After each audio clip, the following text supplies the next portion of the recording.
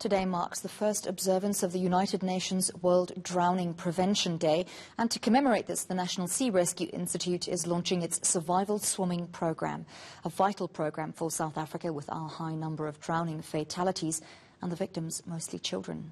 Tanya Nefdt finds out more.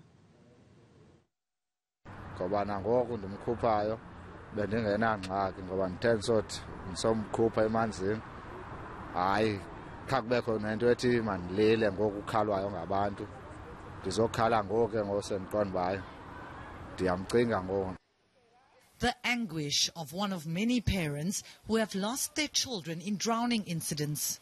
But the NSRI, situated in Cape Town, is determined to help change the sad statistic. On average, over the past 3 years, 1,500 people in South Africa have died. Of those 1,500, 30% are children under the age of 14 years. And one of the fundamental problems is that children cannot swim. Through their survival swimming program, the NSRI focuses on teaching children across the country not only to swim, but also about water safety.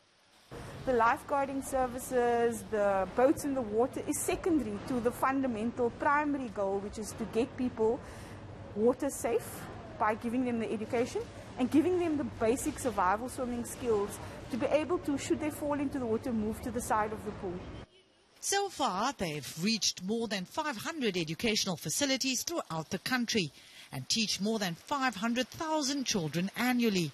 But they need assistance. We've asked government to get involved by making water safety education as part of the curriculum. Parents say they are grateful to have their children in this program.